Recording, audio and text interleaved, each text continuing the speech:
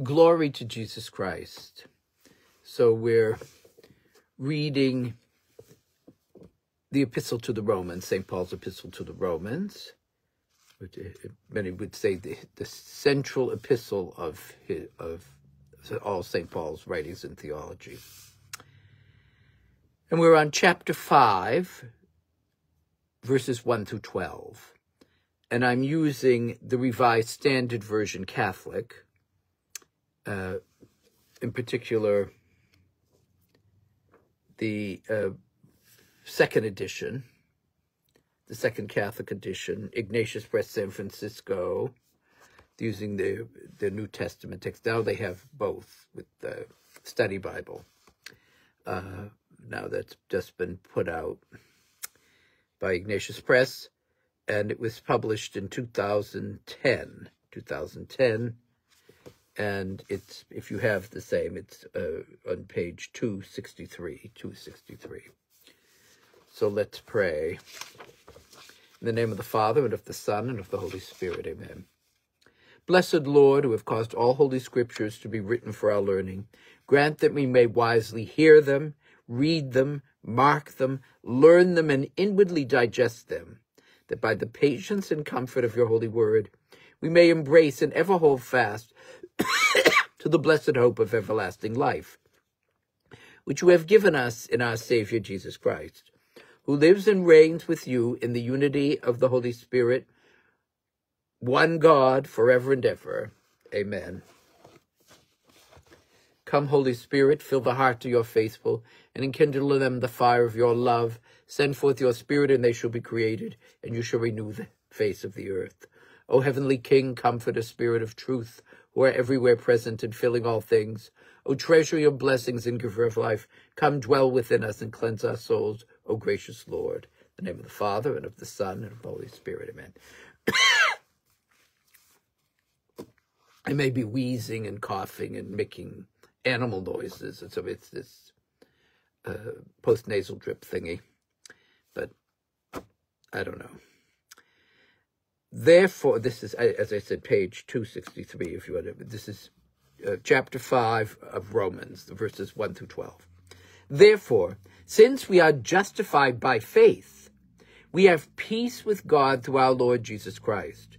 Through him we have obtained access to this grace in which we stand, and we rejoice in our hope of sharing the glory of God. More than that, we rejoice in our sufferings, knowing that suffering produces endurance, and endurance produces character, and character produces hope, and hope does not disappoint us, because God's love has been poured into our hearts through the Holy Spirit who has been given to us. While we were yet helpless, at the right time Christ died for the ungodly. Why? One would hardly die for a righteous man, though perhaps for a good man one would even dare to die. But God shows his love for us, in that while we were yet sinners, Christ died for us. Since, therefore, we are now justified by his blood, how much more shall we be saved by him from the wrath of God? For if, while we were enemies, we were reconciled to God by the death of his Son, much more, now that we are reconciled, shall we be saved by his life. Not only so, but we also rejoice in God through our Lord Jesus Christ, through whom we have now received our reconciliation. So we're justified by faith. But note that he doesn't say a faith in isolation or belief.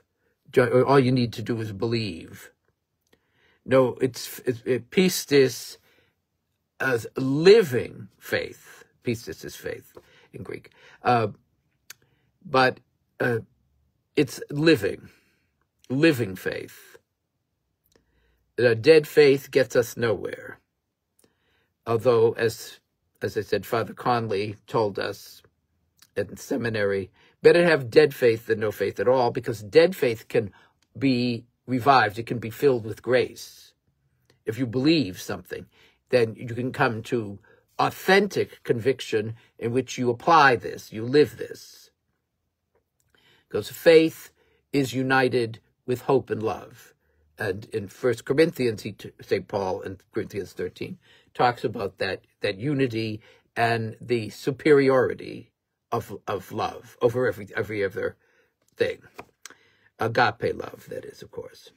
So, since we're justified by faith, we're made righteous. We share the righteousness of God. God is sharing his very righteousness, his dikaiosune, that's the Greek word for that, and his dike, his justice, by transforming us, not by our transforming ourselves. It's not like I'm a rugged individual and I will obtain all this virtue on myself just by hard work, by strength of will.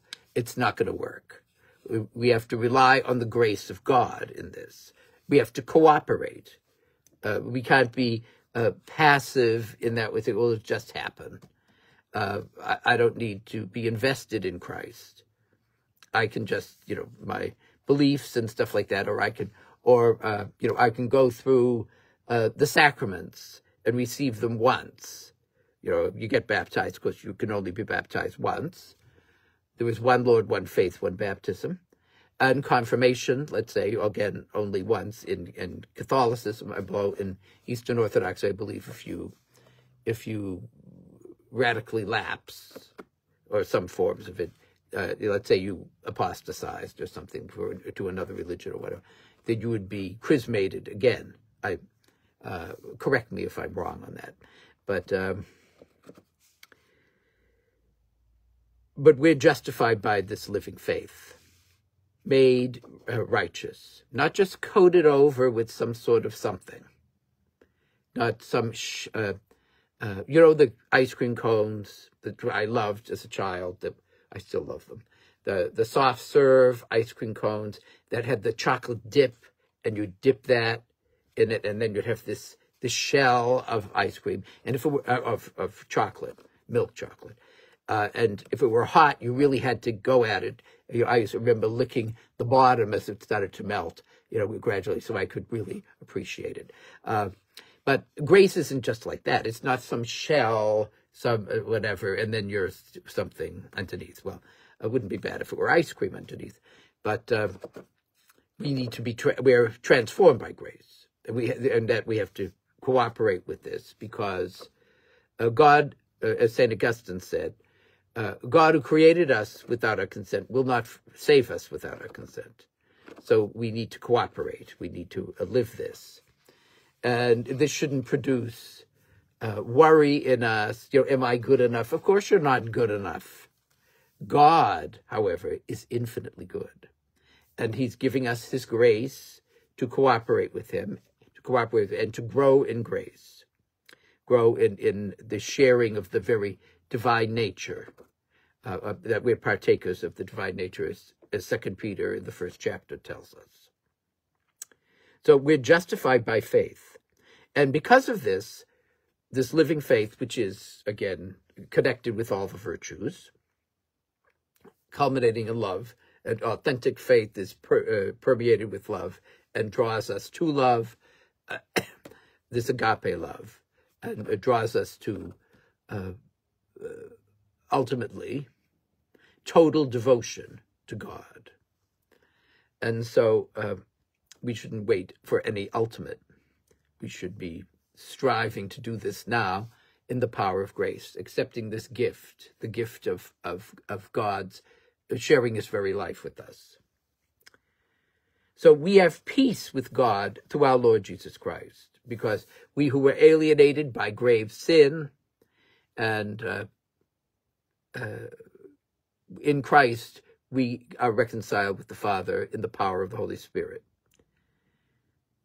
because he bore all this for us. And in our faith, the faith tells us, the living faith tells us that, and animates us to live that faith. So we have peace, the shalom, which isn't just a cessation of conflict, it's harmony as well. Irene, in Greek. The name Irene means peace. So if you're ever in jeopardy and they ask that. We have peace with God through our Lord Jesus Christ, not through my storming heaven somehow or other, but through our Lord Jesus Christ, and cooperating with his merits, his infinite merits, that he won for us through his incarnation, the eternal Word, God, the eternal Word, becoming fully one of us, culminating, I'll reuse that word, in his saving death, the all-sufficient sacrifice, and his resurrection. Those two go together, the death and resurrection. And so we are to live in that. We're baptized into his saving death and resurrection. We're immersed in his grace. But we have to grow in it. And again, God's not going to force us. There's no irresistible grace. He's not going to force us. But he's pouring out his life, his love for us, that we can have this. We can live as the very children of God.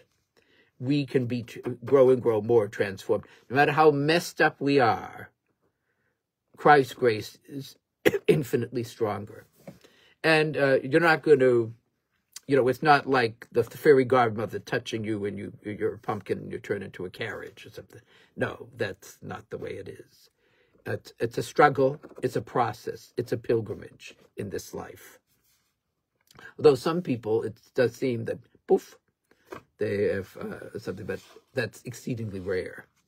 And they also have to struggle. Because the devil, the more you grow in grace, the more the devil attacks. So the devil wants his minions to be sedated, shall we say, by getting more or less what they want, or at least yearning. He holds these things out, saying, "Oh, your lusts will be fulfilled," and all this stuff. But that doesn't happen, does it? How happy are these people, consumed by this? So it's Christ who gives us this authentic happiness, even in the midst of sorrow, as he's going to say in this, that the reality of our union with Christ suffering. And this, so he said, through him we have obtained access to this grace in which we stand. So Christ is the way, the truth, and life. There is no other way. There's no other way to the reality of heaven. There's no other way to Now, does this mean that people who don't know about him, who honestly don't, or whatever? No, God is just. God is good. But and if that's the case, does that mean that we don't have to evangelize? We don't have to spread the faith? So, no, it's even more important for us to spread the faith, especially now, and especially when people get caught up in self-destructive behaviors and socially destructive behaviors, and live in mortal sin in the kingdom of Satan, known-willed mortal sin, that is, with violating their consciences, or deadening their consciences, more likely. So we have obtained access to this grace in which we stand. So it's by grace that we have. It's grace that's the access to the grace, the sanctifying grace, and the cross is the key to all this, the key opening these doors, and the reality of repentance. Without repentance, faith isn't alive. Now, I'm talking about repentance from known, willed, grave sin. But repentance is a part of the work of faith, which flows from the gift of faith, and the connection with authentic faith with all the virtues, in particular love, faith, hope, and love, these three. But the greatest of these is love, as St. Paul tells us in 1 Corinthians 13. So, and in this grace in which we stand. So I often, the image I have is I'm in this in this pool of God's great energy, God's, and then I'm standing in it, up to my neck, and it's all flowing all over, and but standing means being firm in this, being firm in the commitment to grace, which again is a gift of grace, when we have to cooperate with. So, and we rejoice in our hope of sharing the glory of God. So joy, the reality of Christian joy, the Holy Spirit joy, is something that's not dependent on outer circumstances. So it's not dependent on my health, my physical health. It's not dependent on my mental health. But it's not dependent on, if I'm prospering materially or anything like that. The joy is from within, and it's from the living faith, which is the reality of coming forth, the reality of grace. So it's God, my joy. So, and it would be joy even in the midst of tears, even in the midst of our sorrows and sufferings. So, we rejoice in our hope of sharing the glory of God. More than that, we rejoice in our sufferings. Now, that is totally counterintuitive. But this is the persevering joy, even when we're suffering. And the more we suffer for Christ, the more we know that joy, because we know this world isn't all there is, and that evil will not be victorious, that aggressive violence will not be victorious, that the crushing of the attempt to crush the gospel altogether will not be victorious. And so that's why so many of the martyrs were rejoicing visibly at their martyrdom, which is why many of the pagan Romans, an example is the martyrdom of Saint Blandina in Lyon. They said, well, it must be witchcraft that if they're all happy about this is just or even courageous, not screaming or whatever like that. Although I'm sure a lot of them would. I think I would be screaming, but I would be screaming, praise Jesus Christ, and forgiving, which is also a crucial application of faith, that we know by faith. We have this knowledge of faith that we can forgive, that we are forgiven, and that we can channel that forgiveness to others. So we rejoice in the hope of sharing the glory of God. We rejoice in our sufferings. That's the great test of authentic faith in many ways, or of mature faith, I should say, that we can rejoice even in the midst of our sufferings when we're suffering for Christ. And even I think of saints like, now I can't think of her name, of Schiedam, Lidwina of Schiedam, who suffered terribly. She had a skating, this I think is the 14th century. She had a skating accident in the Netherlands, of the Low Countries, and ice skating, I think, and she never recovered from it. She got all sorts of infections and all sorts of things, and and doctors, came to her, but the knowledge in that period was very limited. But she knew joy. She knew joy in all this stuff, and she said she wouldn't give it up because of the union. She was experiencing this union with Christ on the cross and various other things. And thank God she had a very supportive family who helped her through. She lived throughout in her life of this. But we rejoice in our sufferings. No, we don't provoke sufferings. There are people who go into self-torture And they think God wants that. God doesn't want self-torture. God wants self-discipline. And he wants us to know the happiness of salvation even in the midst of our struggles and sorrows and in the frustrations of this mortal life. We rejoice in our sufferings, knowing that suffering produces endurance. So, we're tested in this struggle and this suffering, whether mental suffering, spiritual suffering, even physical sufferings, that God is all in all, and that we're united with Christ. And the crown, more jewels in the crown, of the celestial crown, when we turn to Christ and all that. We turn everything over, united with him. Which is why I find the crucifix, not just the cross, the crucifix with Christ depicted dead or dying on the cross, as the great sign of love. That's the proof of God, that God is love. That he went through this whole thing, even death, all sorts of suffering. And so,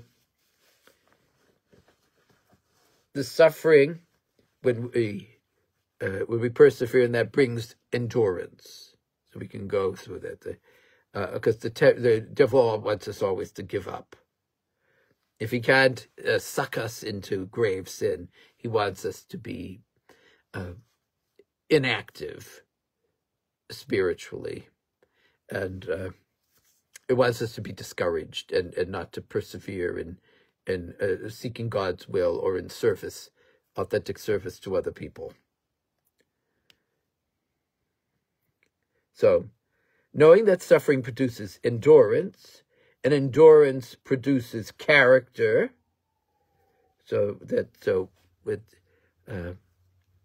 as we endure in applying faith, in living hope, and in living the reality of love, that our character is formed more and more. Sometimes it needs to be reformed. In the power of grace, in the power of lived faith, in the power of authentic love. And this hope carries us through here. And the character, good character, produces hope. And you'd think, well, wouldn't it be the other way around, that hope produces character? Well, that's true too, but as we live this out, our hope becomes stronger. And as those who don't live it out, their hope becomes weaker. Character produces hope, and hope does not disappoint us. Because what's the goal of our hope? Not anything in this world, materially. It's what's within. Then the kingdom of God is within us. The kingdom of God is around us. And the kingdom of God is beyond us.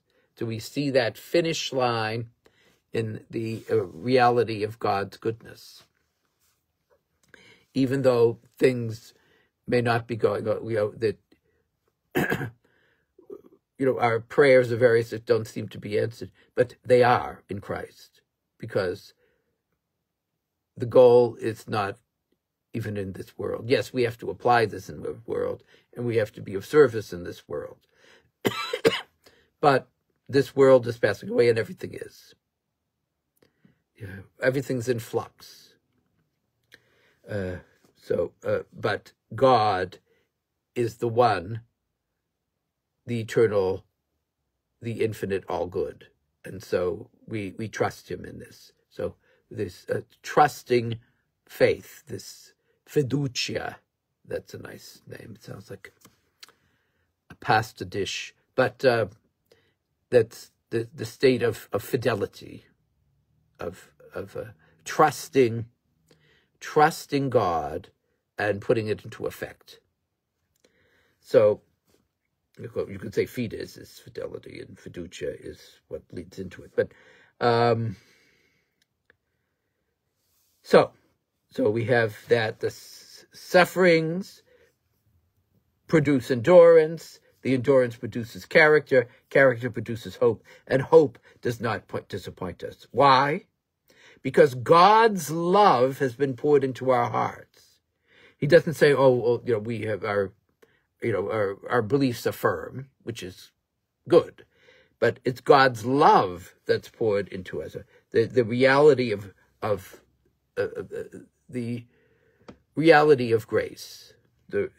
God's love has been poured into our hearts through the Holy Spirit.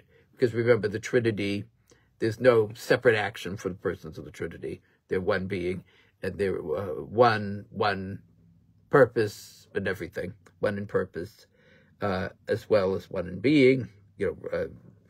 Substance, essence, and one in nature, divine nature.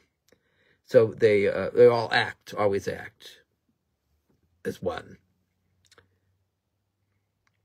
as distinct persons that they are. So God's love has been poured into our, not just dusted onto our hearts, not just sprinkled over, but poured into our hearts. And heart here isn't just feeling. Heart is the center of the self. Through the Holy Spirit who has been given to us. So, to pervade, to act in us. And again, of course, with the Holy Spirit, Jesus Christ, to God and to man, and the Father also. Living tabernacles of the Trinity, as St. Elizabeth of Trinity said.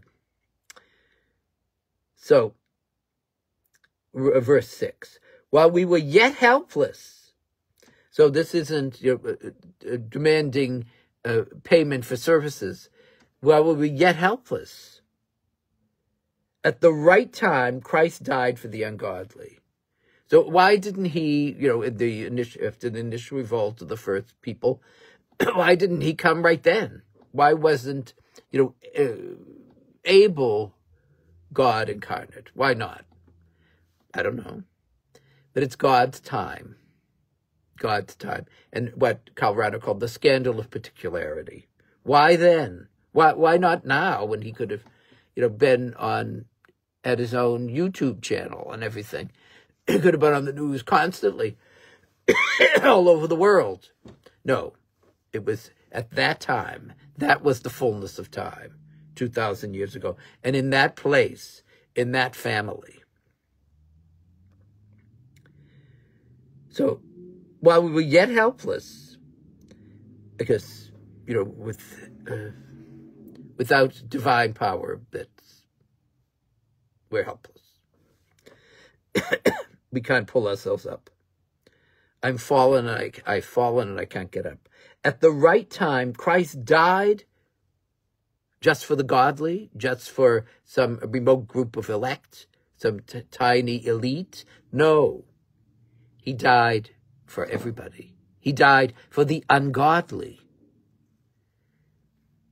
He didn't just die for people who were, doing well spiritually. He died for everybody in his humanity.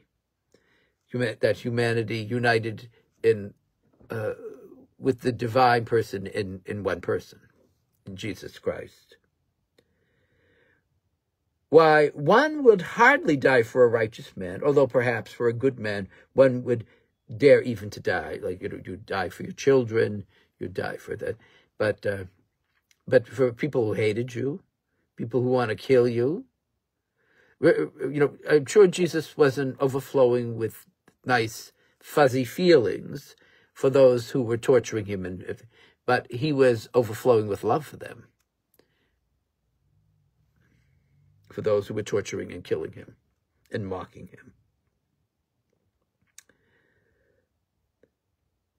So, but God shows his love for us in that while we were yet sinners, Christ died for us.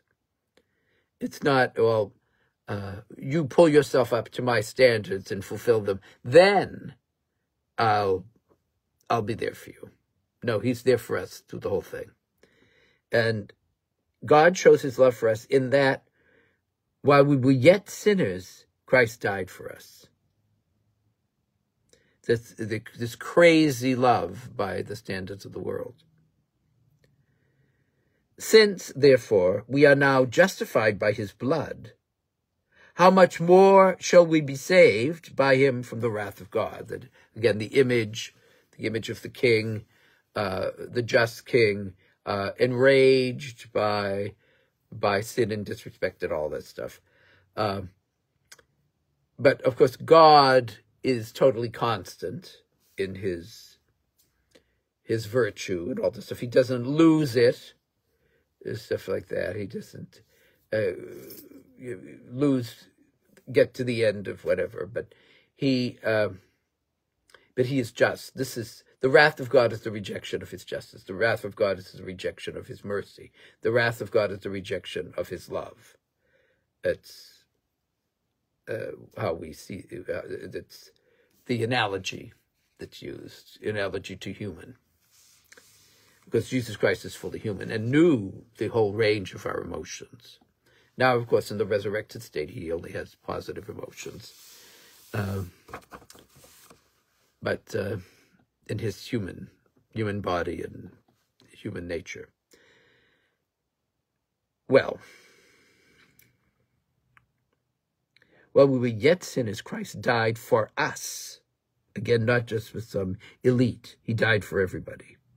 Since, therefore, and if people don't accept it, it's their own. As Father Conley said, your own damn faults, literally damned. So, but let God do the judging of that. Let us assess everything by the standards of Christ, by the law of God, by the strength of grace. But it's God who passes judgment. St. Paul said, I don't even pass judgment on myself. We assess ourselves. And I'm the only person who can really assess myself. You're the only person who can really assess you. So, but a lot of people don't want to go there. Some of it's spiritual laziness, and a lot of it is pride. So,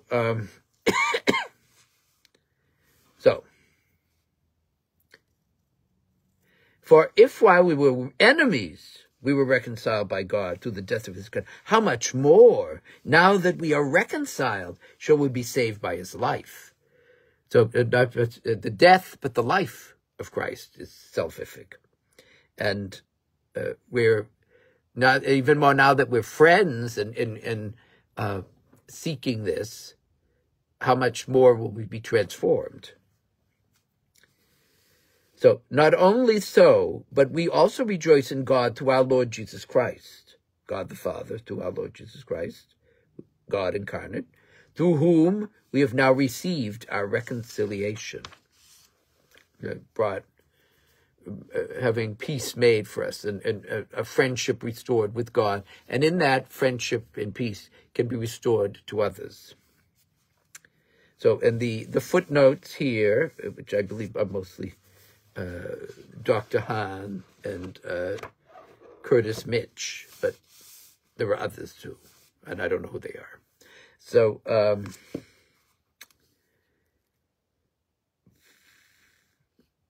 chapter 5, verses 1 through 5. The justified are endowed with theological virtues. The theological virtues of faith, hope, and love. By faith, they live in peace with God and have access to his grace. In hope, they long for the glory of God that awaits them. And through love, they show that the charity of the Spirit dwells in their hearts. See the Catechism of the Catholic Church, 1813. That's the number, not the year. Equipped in this way, believers can become more like Christ through endurance and suffering. So it's not, if people say to you, oh, accept Christ and everything, you'll have no problems. Everything will be just sweetness. They don't know what they're talking about. Take up your cross and follow me, Jesus said, in this life. The sweetness, God grant that we get a lot of it, the consolation, but that's the frosting. It's not the cake. The cake is the love. So, and the more we love, the more we have more empathy, and the more compassion, the more we suffer with, literally, compassion, suffering with.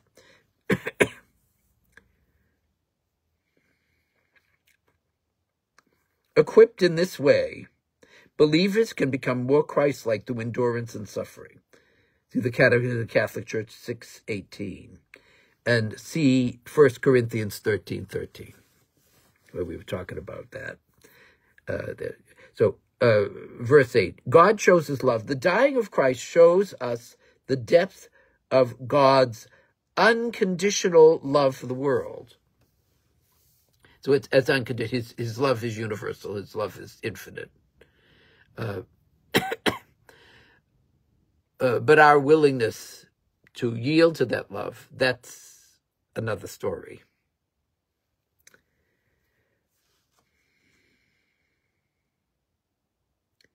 Unconditional love for the world, cosmos. But of course, they also talk about the world of those who reject this, the corporate rebellion. But that's not what it means here. Cosmos. It means the universe. It means everybody is called to this, and indeed the reconciliation and healing of the whole earth, the whole everything, in Christ, by the power of the Holy Spirit. At the parousia, at his second coming, the resurrection, the bodily resurrection.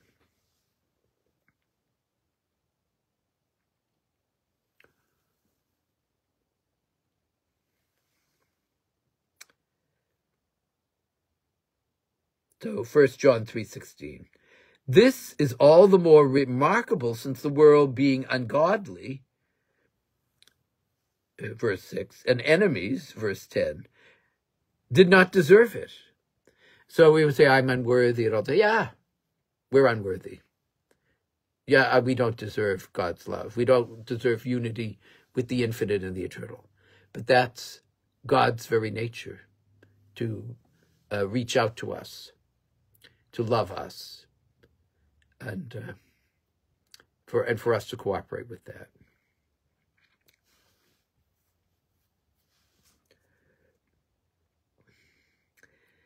Verse 10, we shall be saved. Salvation can be described in terms of the past. I've been saved. I'm saved. I'm being saved, and I will be saved. Again, with grace and my cooperation with grace, drawn from grace and drawn toward grace. Salvation can be described in terms of the past, the present, and the future. The total salvation in the reality of heaven.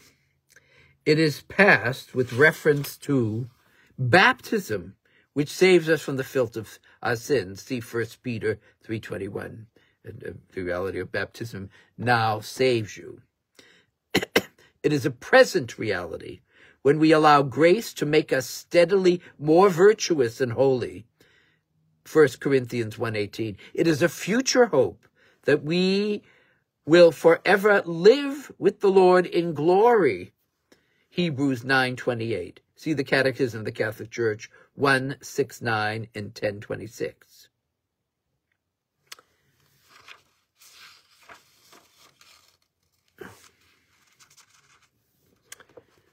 So, let's look at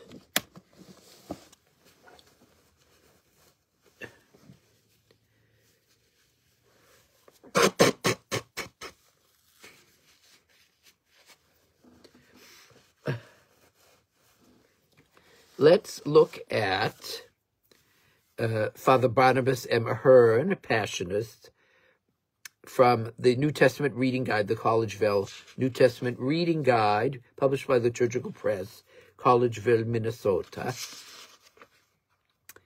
in 1960. From the New Testament Reading Guide, the Epistles to the Galatians and to the Romans. Excuse me. and this is page 52, the riches and requirements of salvation, the results of justification. Romans 5, verses 1 to 11. There is no make-believe in the justice that fills the believer and shines forth in his whole person. Previously a sinner, he now lives in peace with God because of all that Christ is and has accomplished. For he who believes that Christ, our brother, died and rose again to abide,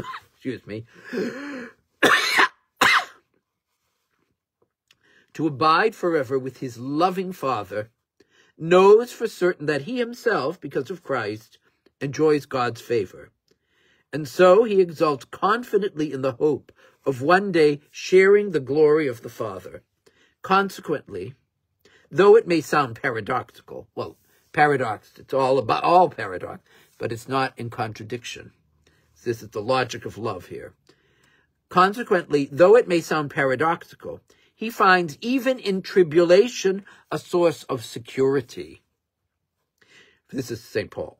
For if he continues to trust in God, even in the midst of suffering, he develops that constancy, which is the very fiber of virtue. So I don't have virtue. If it's a one-shot thing. If I'm good to somebody once, it's not the virtue of generosity. It's a habit, the habit of it, the fiber of virtue.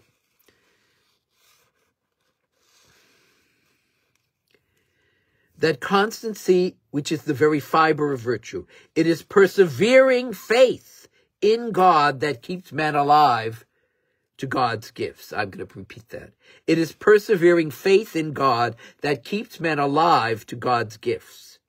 And it's all gift. This temper of soul is bound to strengthen hope. The more constant is one's faith in God, the more certain is his hope of sharing in God's glory. Again, this union, faith, hope, and love.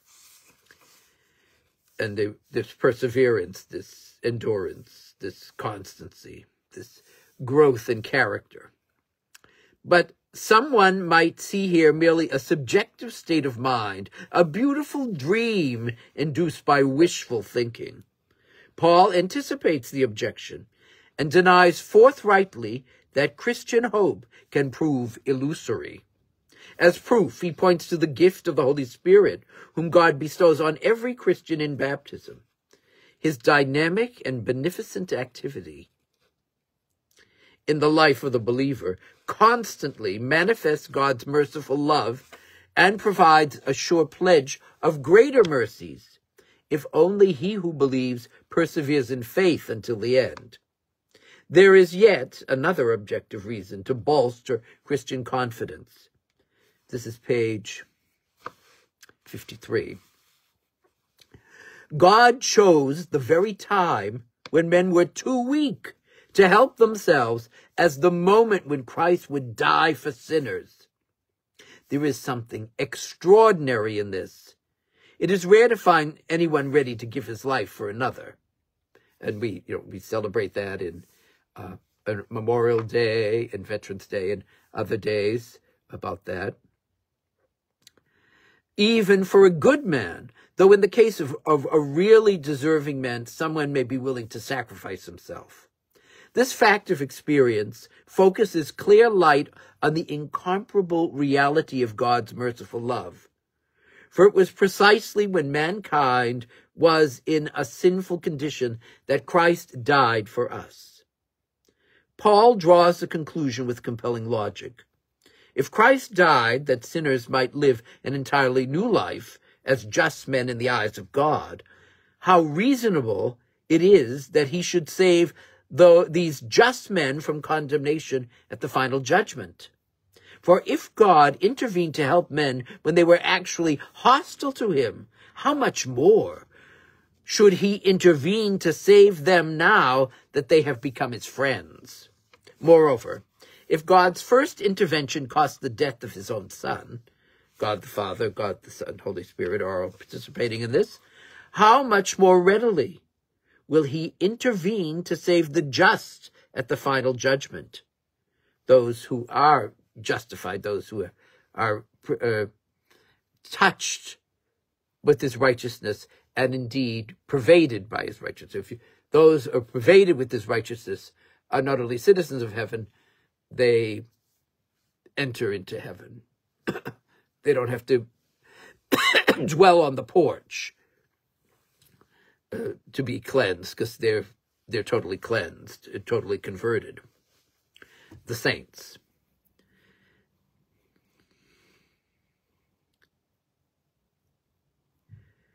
He will save the just at the final judgment, when he need merely confirm their actual sharing in the life of the risen Christ. Hence, our reconciliation to God through the death of Christ definitively opened the way to final salvation, so that now we are able to enjoy full confidence in God because of our Lord Jesus Christ, to whom we owe our reconciliation. And now, Scott Hahn and Curtis Mitch from, and my favorite mosaic of Christ, the Cephalou, the Christ of Cephalou. This is the Catholic Commentary on Sacred Scripture, the volume on Romans, by Scott W. Hahn and Curtis Mitch. Published by Baker Academic, a division of Baker Publishing, Grand Rapids, Michigan, in 2017. And this is on page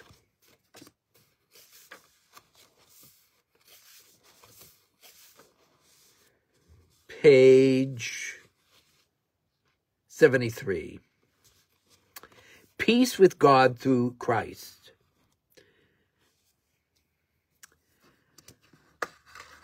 How do we know that Romans 5-8 is an identifiable unit in the epistle?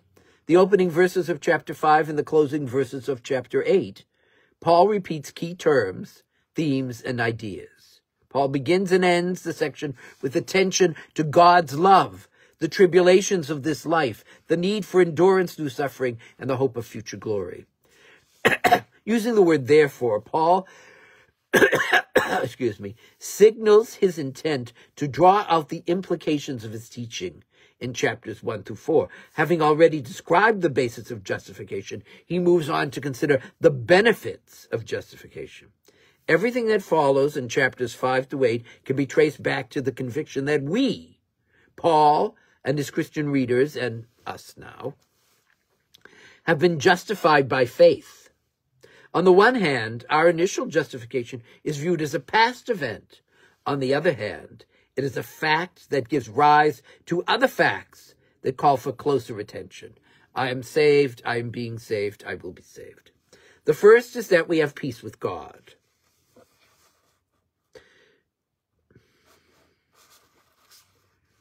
Which means having a proper relationship between the Father and the human family restored.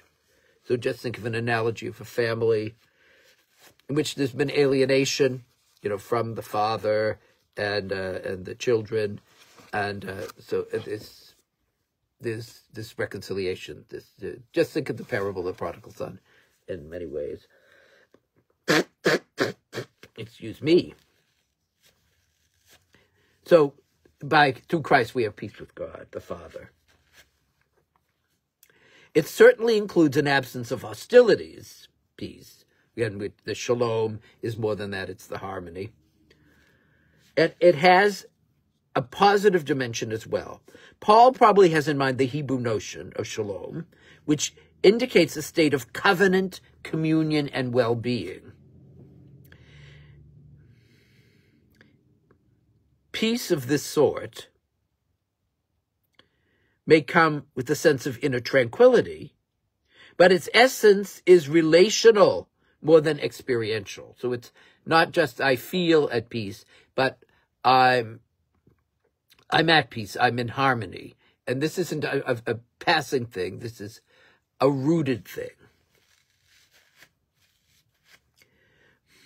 It comes through the Messiah and the mediator of the new covenant, our Lord Jesus Christ. See John 14:27. Another result of justification is that Christians have gained access by faith, the living faith, to this grace in which we stand.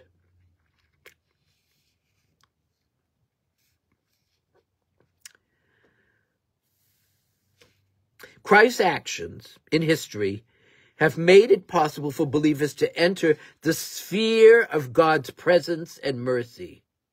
This sounds rather abstract, but Paul's thoughts may well be more concrete. The term access, Greek prosagoge, can suggest, this is now page 74, may suggest admittance into the presence of a king, as well as entrance into a temple. See Ephesians 2:18. Access to both the throne and the temple were restricted to an authorized few. For Paul, these associations are not alternative ways of conceptualizing our approach to God, but more like two sides of the same coin. In the Old Testament, the Lord is the divine king whose invisible presence was believed to sit enthroned not in a war tent or a royal audience hall, but on top of the Ark of the Covenant. 2 Samuel 6:2, Isaiah 37:16. In the innermost chamber of the temple in Jerusalem, 1 Kings 6:19. Paul may well envision our access to grace as a spiritual admittance into the sanctuary of heaven. So the tearing of the temple veil at Jesus' crucifixion is this reconciliation, this thing in the Synoptic Gospels, Matthew, Mark, and Luke. So the only thing we can boast in is the grace of God. Anything else is arrogance and folly. Schoolyard boasting. The justified believers boast or exult, which is a better word, I think, in the hope of attaining the glory of God. The heavy immortality, everything that waits, all this unity, the resurrection, the total unity and sanctification and elevation of body, soul, and spirit. Believers wait, this is in the middle of page, whatever this is, 74. Believers wait for this glory and joyful hope because it is not something they already see with their eyes and hold in their grasp. See Romans 8:24-25. Christian hope is neither a vague optimism nor a presumptuous assurance about the outcome of God's final judgment. So we have the blessed assurance, but we don't have the arrogance of presumption, which can be spiritually fatal.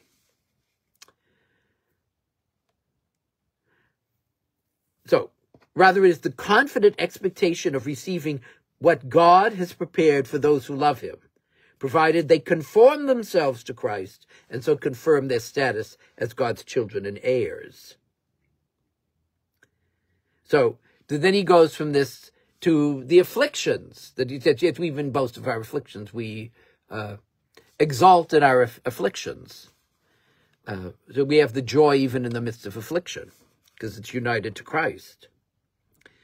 Paul has not misspoken. This is toward the bottom of the page, 74. Excuse me. Paul has not misspoken. He attaches tremendous significance to suffering, as is evident in his missionary preaching. Through many tribulations we must enter the kingdom of God, Acts 14:22. For the apostle, suffering is integral to God's redemptive purposes. Take up your cross and follow me.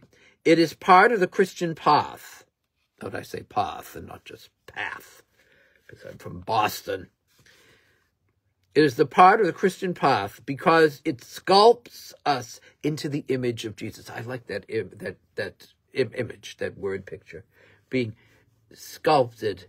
The Father sculpting us into the image of Jesus. And there's, oh, the very image of my son.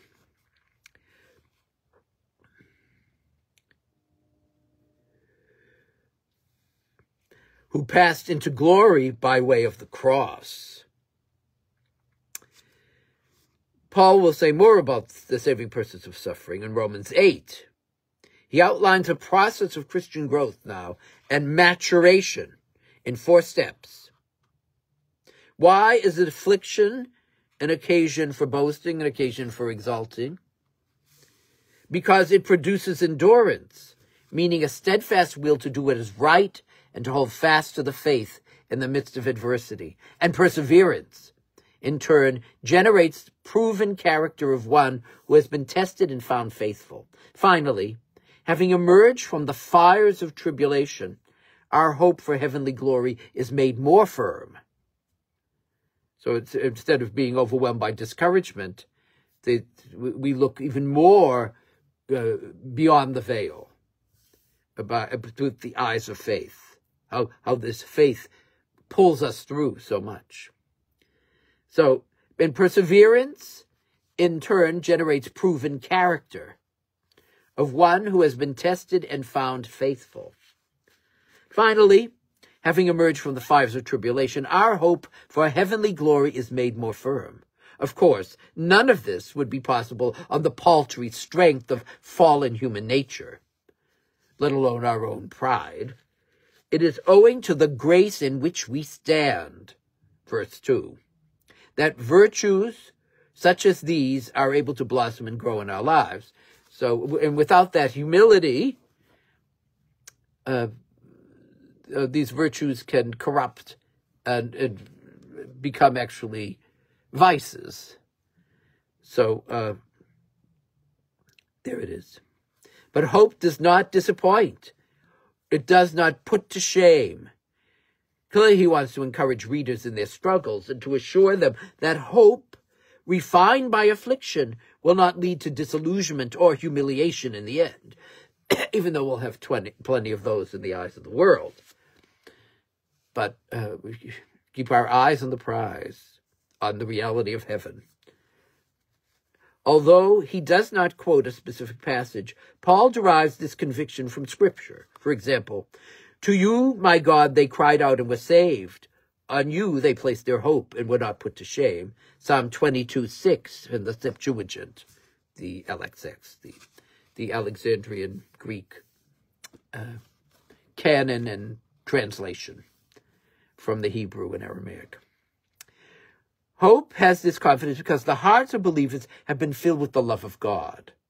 There is some debate here about whether this means God's love for us or our love for God. Well, our love for God can only be because of God's love for us.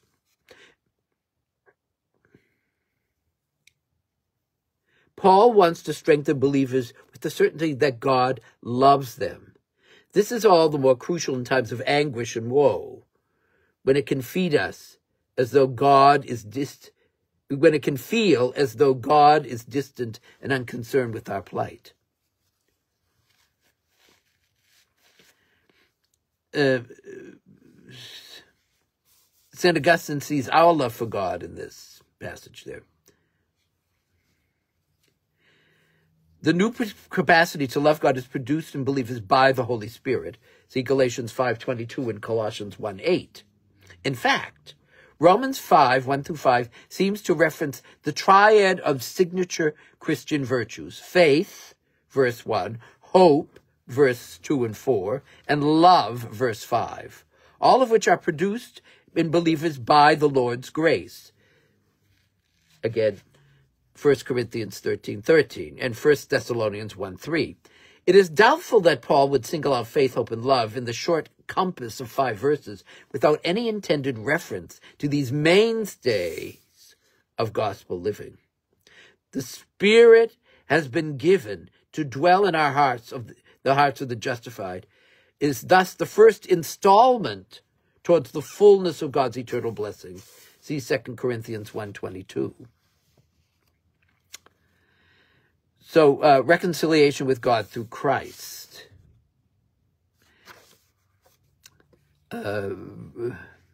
chapter 5, verses 6 to 11. In verses 6 to 11, we look back in time to Christ's death as the basis of our salvation, and then forward in time to Christ completing his work of salvation within us. In discussing these matters, Paul invites us to consider the logic of God's actions. If the Father has gone to all the trouble of surrendering his Son for the benefit of his enemies, how can we doubt his desire to save those who are now his friends? The strong affirmations in this passage are meant to dispel whatever uncertainties about God's love or saving intentions may be lingering in the minds of readers. Paul begins by thinking back to the spiritual condition of our race at the appointed time, at the moment in history when the Messiah went to his death in fulfillment of God's plan. This was a time when humanity was both helpless and ungodly. The first term indicates that we were weak or infirm with respect to salvation, powerless to extricate ourselves from sin and separation from God. A pitiful condition indeed, but a sinister one as well. So Paul adds the second term to indicate that we were habituated to godless ways. The world lived in a more or less continual state of opposition to God. So we were not only sickly, but also stubbornly sinful. And yet Christ laid down his life for the salvation of these very people. Paul regards the severity of our predicament as a measure of God's extravagant love. This is on the bottom of page 77. Experience knows that only with difficulty does one die for a just person, though perhaps for a good person one might even have courage to die. Everyone has an instinct to live. And so people find it hard to forfeit their lives, even for a noble cause. Consent to death requires, this is now page 78, consent to death requires a valiant act of the will that is calculated in part by the worthiness of the beneficiary. But Christ shows the boundlessness of his love by pouring out himself for the ungrateful, those who are stuck in sin, and offering them a way out, the way of salvation. This makes it all the more remarkable that while we were still sinners, Christ died for us. The rebellious human race was not worthy of such a sacrifice. Quite the contrary. It was unworthy in every way imaginable, not only devoid of merits, but loaded down with sins and demerits. Not to mention spiritual dementia of this. The heroic generosity of Jesus thus proves the intensity of God's love for us. Paul is talking about the species of love known in Greek as agape, which is neither a mutual affection between friends, that's philia, or which can be, even to death. Think of Damon and Pythias, or is it Damon and Pythias? But nor a romantic passion between lovers, eros, which is in Christian eros, it's marriage, it's dedication. It is the kind of love that wills what is best for another, no matter the cost, and no matter how worthy or unworthy they are. It is an unconditional love that pours itself out in acts of service and sacrifice. The New Testament describes this love originating with God and enacted in giving. God so loved the world that he gave his only Son, John 3:16. In saying this, Paul sheds light on another dimension of the cross. Earlier, he called the Messiah's death proof of God's righteousness, in Romans 3:24-26. Now he adds that the Messiah's death is proof of God's love, here in chapter 5, verse 8. Both are made visible in Christ's sacrifice. So how much more will he love us if we're living in friendship with him?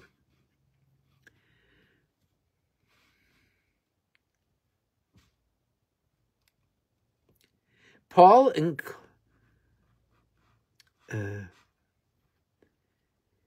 here it serves to bolster confidence in the final salvation of Christians. So we're justified by his blood at present, and we have been reconciled to God through the death of his Son. These are two ways of saying that the crucifixion was an atoning sacrifice that reestablished believers in a covenant relationship with God. The first expression echoes Paul's remarks in chapter 3, while the second introduces a new element into the discussion, the concept of reconciliation. Reconciliation refers essentially to a mended relationship. It is what happens when enemies become friends, when family members once estranged are reunited. Here Paul means the removal of animosity between God and sinful humanity. And so forgiveness is a crucial part of the picture. See 2 Corinthians 5:19. One would say that reconciliation encapsulates the whole notion of being justified and at peace with God. In view of the staggering depths, this is now page 79, in view of the staggering depths to which God has lowered himself for our redemption, Paul expresses great confidence that Christians will be saved in the end. Again, the perseverance and all the things that he mentioned, the endurance and everything going through this. Paul views the Christian life as a continuum of salvation, with a beginning, a middle, and an end.